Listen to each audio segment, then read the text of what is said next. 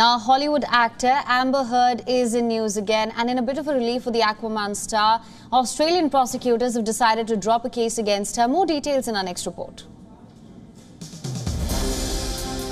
The year was 2016. Johnny Depp and Amber Heard's awkward apology video went viral. I am truly sorry that Pistol and Boo were not declared. Protecting Australia is important. Declare everything when you enter Australia.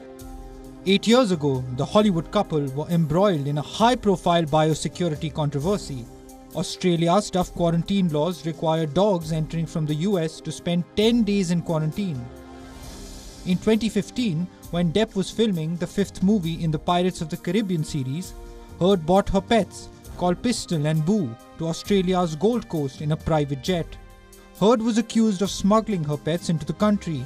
Later, she pleaded guilty at the Magistrates Court in Australia to providing a false immigration document for the dogs, and the charges against her were dropped.